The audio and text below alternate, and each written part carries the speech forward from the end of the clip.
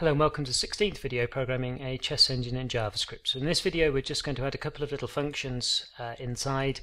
Last video we had this update list material. We're going to clear off the console line here because we don't need it anymore, and we're actually going to add in a function above update list material which allows us to print the piece list with a piece character and the actual square algebraically, so as in A8, H8, A1 or E5 or something like this.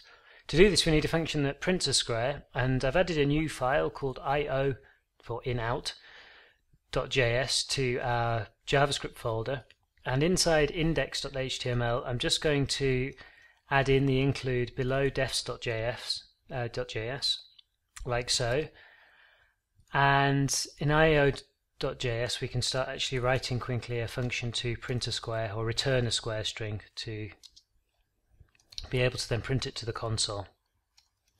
And it's not very difficult obviously, and we can just put a return statement straight away in there, and we can simply say that we're going to have, remember we have our file car array and we have our rank car array in this way.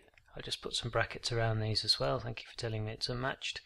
And inside here obviously what we need then is the actual file and rank from the square, which we have with our files board square, and we have with our ranks board.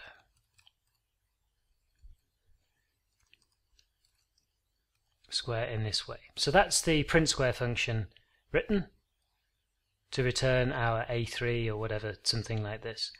And now in board.js, above update lists material, just want to add in the function to print the piece lists a little more readably to the screen. So we'll call it print piece lists, and it's really simple. All we're going to do is loop through every piece type. So we'll have piece,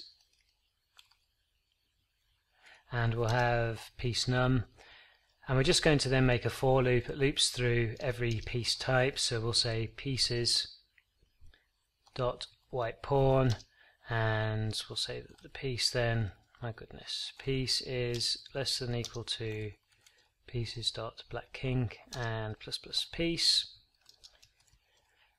And then an inner loop here, we just want to, for each of the piece type, loop through the number of pieces, so every one of those pieces, that particular type we have. So we'll just say that piece num is equal to 0, and piece num, and here it's 0 index, then is less than game board and the piece num, open and close brackets for our piece type, and plus plus piece num.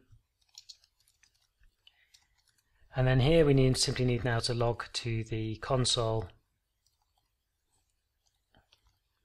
and we'll say piece, and we need the piece character, which is piece car, I think in this way from defs with a small h. My goodness, I've typed piece incorrectly about 10 times now.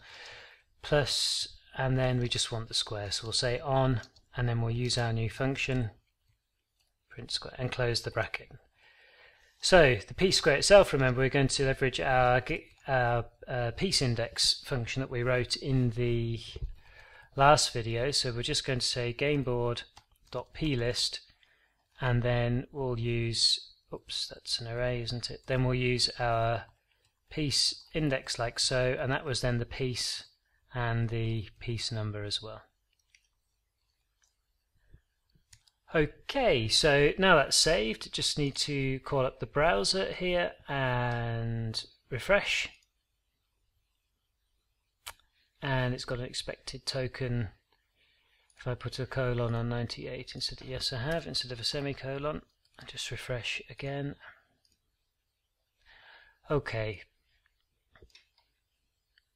and nothing's appeared. I haven't actually put the function inside at the bottom of update list material. Save again and go back to the browser and refresh. Okay, so what we have now in the browser then is an init call made in it, and now we have the piece list printed here. A2, B2, C2, pawns, bishop, C1, F1, and so on, and everything looks okay. So we'll be making use of this function a little bit in the future when we're setting up different positions for some debugging to check that everything's okay. Good, so that's it then for this video. The next video we're going to start making our first steps into generating moves for the chess engine, looking at detecting whether squares are attacked by a certain side or not. So thanks very much for watching. Comments, questions, criticisms welcome as always on YouTube.